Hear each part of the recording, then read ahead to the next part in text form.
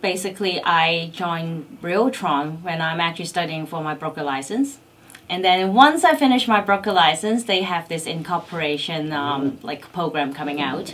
And Cam was actually talking to me because I just joined, so we are actually like talking anyways. And then she asked me like if this is what I think I should do, and I definitely say yes. Like, it's not a long process. Because I actually did my research before I get my broker license. So therefore, I'm actually well prepared, and it comes out and it's like perfect fit for me.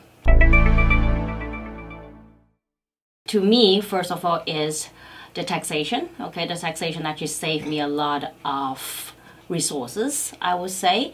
And also the title. I want the broker of record title because I actually do a lot of commercials, and therefore everybody sitting on the table is actually broker of record somewhere. So I need the title, and I love the so what control, I would say, so that I can actually hire my own agent, and then I can actually train them, coach them, and that's actually take a lot of out of my work, so I can concentrate on my job, right? Yeah, so I would say, yeah, that's the benefit. You're gonna love